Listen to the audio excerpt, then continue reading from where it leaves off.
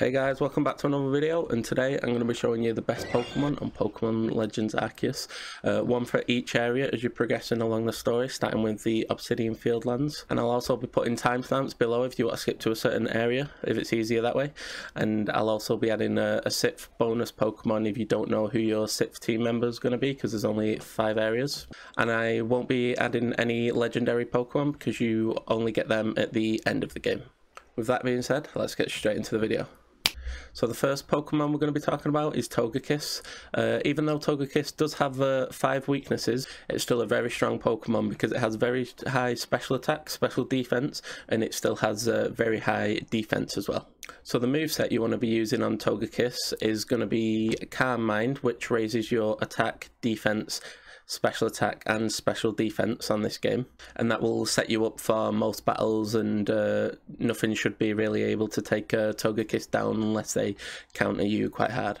If you don't want to take the setup route, you could use Shadow Ball instead of Calm Mind. That's also an option if you just want to go full on attack.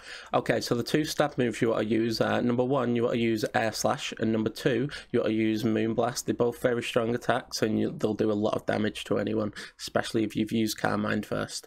Now the 4th move we're going to be using is Flamethrower, because it's a very strong move, and it has good coverage for the Ice and Steel type weaknesses. And the nature you're going to be going after is the Modest nature if you want to hunt down specific natures, which is up in special attack and less in attack, because you won't be using your attack really because we're a special attacker. And I'll show you how to get Togekiss right now. Okay, so you're going to need Weird Ear for this, but you're going to want to come to the Fieldlands camp in the Obsidian Fieldlands. And I'm just going to go over on Braviary because it's a bit faster, but you just have to come down this way. And then when you get to the bottom here, there should be an orange rock over here. And when you see that, I'm going to hop on Weird Ear now. You're going to want to go to it, jump once there, and then you'll be able to get all the way to the top. Once we do this, we just want to be circling round all the way to the end of that cliff over there. So I'm just going to make my way around here, past all the trees and crystals. Be careful of the Pokemon because they are all aggressive up here, so they will attack you. Okay, so when you get to the end, you should see an apricorn tree next to 2 Staraptors, but I took them out in case they got in the way and tried to attack me while I was showing you how to get the Togekiss. So you just want to drop down right behind onto this ledge with a blue crystal, and there'll be a Togekiss right there. You're going to need Feather Ball, Jet Balls or Wing Balls to be able to catch this, but you just want to stand here and you just want to pre-aim it like this. You're going to want to wait till it comes around, and when it gets to the far right side, you just want to throw your Pokeball and it'll hit the Togekiss. Hopefully we catch it. Alright, we didn't catch it. But when it comes back around, you'll be able to do it again, or you can have your ball ready for when it breaks out, and you can just keep throwing them over and over and over again. You should be able to throw like 5 or 6 balls before it breaks away and goes around the rotation again. Okay, so we've caught the Togekiss. Let's get on to the next Pokemon. Okay, so we're at the Crimson Mirelands, and we're going to choose a Lilligant as our next Pokemon. Even though it does have 6 weaknesses and he's quad weak to flying, which is pretty bad, it is one of the most broken Pokemon on this game, and I'll tell you why right now. So Lilligant has an attack called Victory Dance, and it increases your attack, special attack, defense and special defense, but on top of this it also raises your attack by a further 50% on all your attacks as well. So you're going to be starting off all your battles by using Victory Dance, and the Lilligant will be unstoppable when you do this. So the second move we're going to be learning is Drain Punch, just in case they do get a big hit on you after you've used Victory Dance, then you can get all that health back, and it's stab move, so it'll do a lot of damage. And the third move we're going to be learning is Leaf Blade, because it's a physical attacker and it's a stab move, so that'll do a lot of damage as well. And the 4th move we're going to be using with Lilligant is Poison Jab, just for coverage, just in case they have like a grass type or anything like that. Okay, so the nature we're going to be running with Lilligant is Adamant, because it decreases your special attack, which we don't really use at all, and it increases your attack, so it'll be even better in battle. So to get Lilligant, we're going to need to evolve Petalil with a Sunstone. So we're going to want to come to the Bogbound camp in Crimson Mirelands, and we're going to be making our way over here right now. So it's pretty much just a straight line from here. You just want to keep running until you eventually get there. So now we're at the Home of Trials. There'll be a Petalil just sitting here in the middle of the swamp. All you want to do is you just want to throw a Pokeball at it and catch it. And now you have your very own Lilligant. So let's move on to the third Pokemon. So we're in the Cobalt Coastlands, and the Pokemon we're going to be using from here is Gyarados.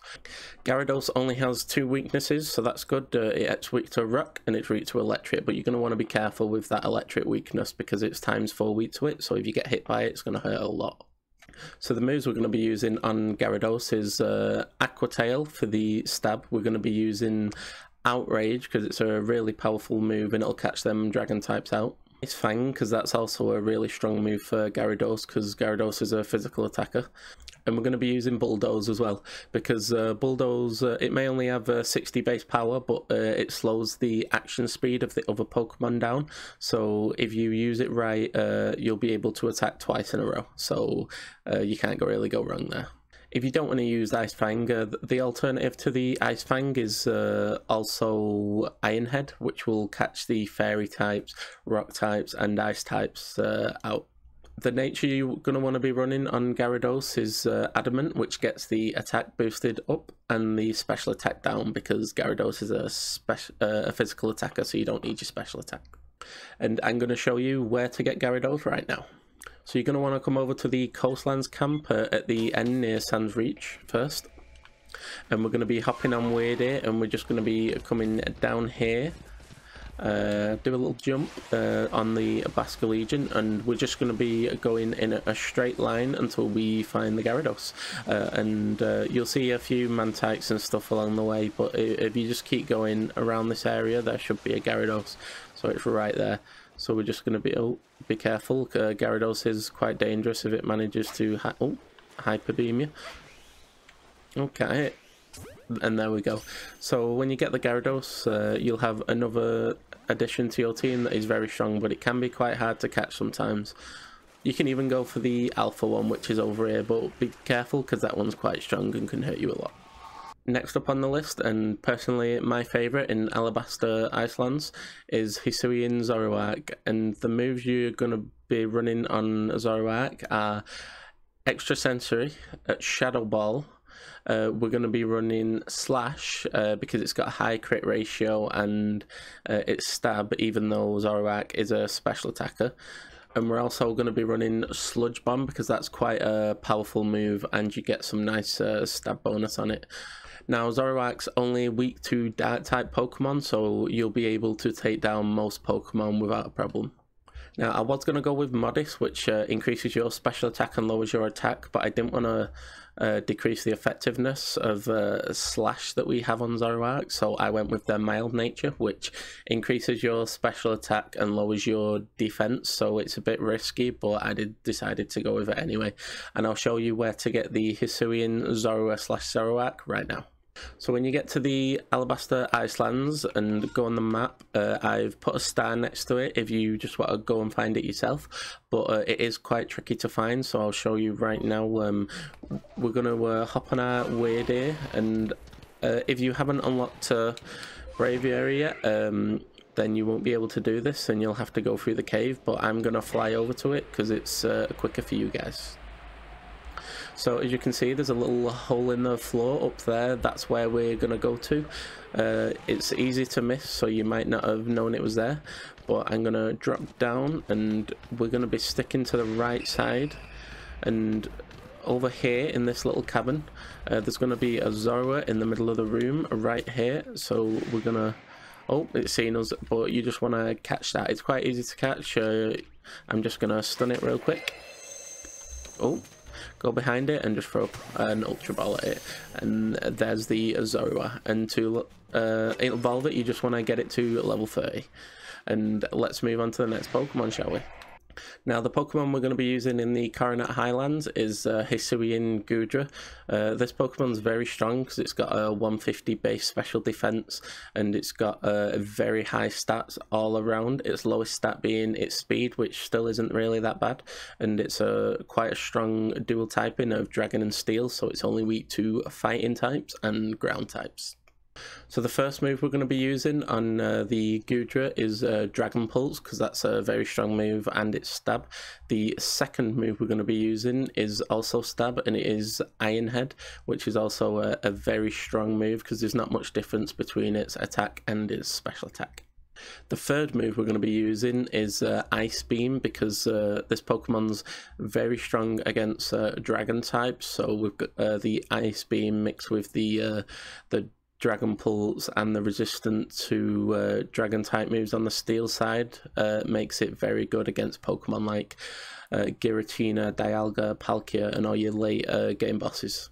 So the fourth move you're going to want to be running on the Gudra is you've got two ways to go about this. You can have a coverage move like a strong fire type like Flamethrower, or you could use Shelter, which increases your defense, special defense, and it increases your evasiveness, so Pokemon are a lot more likely to miss attacks. Now, the nature you're going to want to be running on this is the Rash nature, which increases your special attack and decreases your special defense, because your special defense is just ridiculously high. So if it decreases a little bit, you still won't tell, you'll still be able to tank hits like an animal. And I'm going to show you where to get the Hisuian Gudra right now. Now, you're going to want to come to the mountain camp and put a waypoint on these bogs here in the ancient quarry, and we're going to be heading there right now. You just want to hop on your Braviary, because I'm guessing you've unlocked all the Pokemon by now. So we're just going to fly over, and it is quite far, but you'll get there eventually. So I'll see you when we're there. So there's two ways you can go about this. You can catch one of the weaker Pokemon, which is the pre-evolved form of Gudra, Sliggoo. So you can just catch that, or you can catch the actual Gudra, but it is an alpha Pokemon. It's very strong, it's very high level, so you might have some difficulties with that. It depends which one you want to do. And let's get on to the final Pokemon, the bonus Pokemon, if you've made it this far. Now, this last Pokemon, I wasn't actually able to get my hands on this Pokemon because it was just too strong. Every time I went to fight it, it would just wipe me out again and again and again, no matter what team I used. I tried fighting it with Dialga, Palkia, Giratina, Darkrai, everything, and nothing would work. It just wiped out my whole team, and I couldn't even get an attack in. So the last Pokemon you're going to want to be using is Bidoof. Now, Bidoof, it's very strong. If you can get your hands on it, you're going to be able to take any team. You're going to win every battle you play. So Bidoof is it's resistant to nothing because no attacks can harm it. So it can take on any Pokemon without any problems whatsoever. It just one-hits every Pokemon. Now, to get this Pokemon, you're going to want to catch all 242 Pokemon in the game. I don't believe you have to catch a Darkrai and Shaman for it to work, so 240 Pokemon when you've caught at least each one of them once. And then you're going to want to come to Coronet Highlands, and at the very top of the Temple of Sinnoh, your phone's going to start beeping, and it'll be Bidoof talking to you on the phone, and there'll be some stairs that you walk up, and if you get to the top of them stairs, you'll be in a big boss battle showdown against the god of Pokemon himself. Now, the moves you're going to want to be using on Bidoof are Double Edge, because it's 180 base power. So with Stab, you get a 270 base power on the move. Bidoof does hurt himself a little bit, but any Pokemon that gets hit by it just instantly goes whoosh. You're also going to want to be using Shadow Ball, Thunderball, and Ice Beam. It's just got it can learn any attack basically. And you're going to want to be going with a mild nature that gets your special attack up for them Shadow Balls, Thunderbolts, and Ice Beam, and it lowers your defenses, but it doesn't matter because nothing can hurt him anyway. And that's the full team. Hopefully you've enjoyed this video, and hopefully you've got this team and you're never going to lose a battle ever again. And thanks for watching. If you did enjoy it, leave a like, and I'll catch you on the next one. Peace.